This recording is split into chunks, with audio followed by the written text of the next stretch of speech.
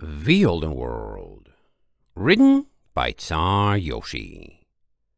Chapter 710. A Pleasant Walk. Maple followed the free starlights up the branching wharfs to the gates of Stormhoof, the evening sun lowering and allowing the docks to be cooled by a fresh ocean breeze. Jamjars eagerly took the lead, with the real starlight in the middle, and Glimmer perched blindly on Maple's back. "Thanks for the lift," she whispered halfway through. "Accidentally falling off a dock isn't an experience you can have too few times in your life." "You're welcome," Maple murmured back. This is so unusual. It feels surreal after yesterday." Ahead, Jamjars was laughing, letting her mane bounce in the wind. "So," she narrated to Starlight as she walked, "anyone who asks, we're identical triplets, but no one will ask because it's obvious. All we have to do is act like hooligans and everyone will feel so sorry for her they'll let us get away with anything and boom, no trouble." A passing stallion on the dock raised an eyebrow as he overheard, but firmly decided it was none of his business. "Yeah, if you say so," Starlight muttered back, feeling like the weather was just a little bit too good and not foreboding. Garshiva had just been blown up, along with the capital of a small province. Even if she wasn't feeling up to shedding tears for Isvaldi, this had to put others in the Empire on edge. Others like guards. Starlight winced, folding her ears. She just had to think it. And before Jamjars could run ahead, she grabbed the filly's ear with her telekinesis.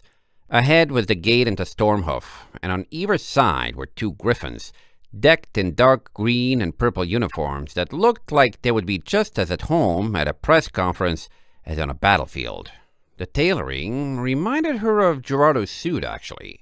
The folds and seams were in all the same places.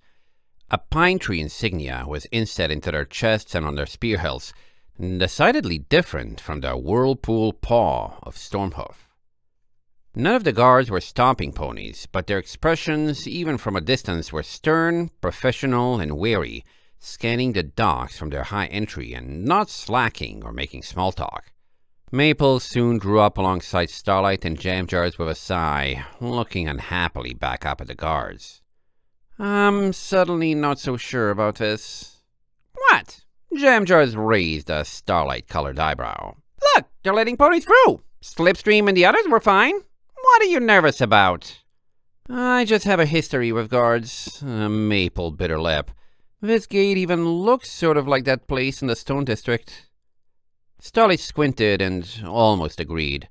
The gate was set halfway up the island fortress's seawall, after all, connected to the docks by a wide string of staircases, just like the Defense Force base entrance had been high up on the cliff wall. Before she could decide how much to make of it or whether to reassure Maple, though, one guard seemingly overheard them and took a step closer. "Ma'am, we're here for your protection," she said, giving a slight bow. "I know these are difficult times, but don't be afraid." Maple gaped at the griffin in confusion. One of the guard's comrades tugged the one who had spoken on the shoulder.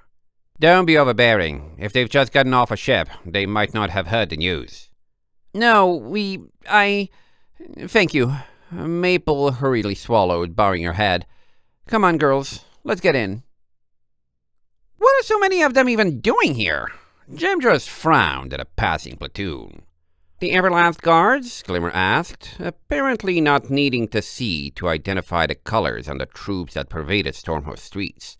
Most of them patrolled in neat, well-drilled squadrons or else stood guard at intersections near storm drains and by the entrances to alleys, and none of them were ignored by the citizens, but their presence also didn't bother anyone enough to stop ponies from going about their usual business. None of the guards showed any interest in harassing or doing anything aside from their professional duty. "Them, whatever," Jamjars tossed her mane. "They're all over the place. Is someone paying them to walk around like that?" Glimmer shrugged. "Stormhoof has been without a standing army for months, now that its troops are all trapped in Ironridge. I've been hearing about a full-scale Everlast garrison in the city being planned for a while now. I guess they decided it was time." "I knew about that," Jamjars dismissed. But what are so many doing clogging up the streets and being useless? Do they think they're getting invaded right now? Starlight shoved her. Don't insult them while they can hear us. They're leaving us alone. Maple pointed her hoof at a familiar newsstand, the same one they had stopped at on their very first day in the Empire months ago, where a crier was shouting and waving copies of a paper. Going by what just happened in Isvaldi, maybe they do. Jam Jars waddled smugly up to the newsstand, Starlight and Maple following uncertainly. The crier stopped shouting for a moment, blinked at the 3 identical fillies, and sympathetically floated Maple a newspaper, asking nothing in return and returning to his cries. See? Jam Jars flipped her mane. Works like a charm. Now, what have they got to say about what happened? Ooh, is that the crater? She poked at the front page. Hold on. Maple yanked it away. If we're going to sit down and read it, it's going to be somewhere with fewer guards. Maybe they're being friendly, but it's still making me nervous. Unfortunately, finding a place with fewer guards proved to be a challenge. Everywhere visibility was good, griffins were stationed, and Starlight started to get the feeling ponies as a whole weren't as valued in Everlast as their beaked relatives. Everywhere someone could easily hide, guards were also stationed, blocking narrow alleys and sitting at bridges and doorways. Starlight saw one pony slip past a guard by explaining they lived there, but by and large, the Everlast force seemed to mistrust the shadows, looking at anyone who drew close like they'd have to be crazy to actually want to slink around. Eventually, though, they found a tiny park, just big enough to offer shade and a bench nobody was using. Only one guard was in sight, distant and with their back to them, so Maple finally took the chance to set Glimmer down, put up her legs, and spread out the newspaper. Eyewitness is Walden columnist Junior Waffle? Jam Jar stuck out her tongue at the page. What kind of a name is that? She started to scan. Sensational, sensational, Garshiva. Oh my, Maple whispered, holding another section open as the fillies scanned the first. Look at this. They have a picture of the rocket, the thing that struck the capital. Starlight was instantly looking over her shoulder. Do they know what it is? It says right here they don't, Maple whispered, lowering her voice as Jam Jars and Glimmer also crowded around. Look, there's speculation it was the Night Mother. I don't see any mention of Chauncey either. Jam Jars frowned. I wonder how much they know that they're covering up. Rival provinces are always spying on each other, and allies share information, Glimmer murmured, unable to read the paper along with the others.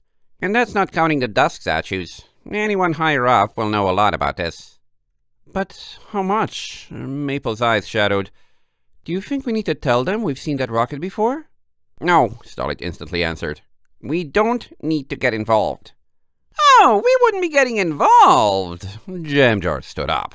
We'd be getting all the credit for telling them something they didn't know. Glimmer cleared her throat. Or you can make the most of your evening before going home and laying low for a while. How smart is drawing attention to yourselves while 3 of the 4 strongest ponies on your team are injured? Good point, Maple decided, pulling an executive decision. We're supposed to be looking for a healing potion and getting fresh air, not seeing if we have useful information for powerful ponies? She trailed off. Jim just grinned. If you want something valuable. End of chapter 710.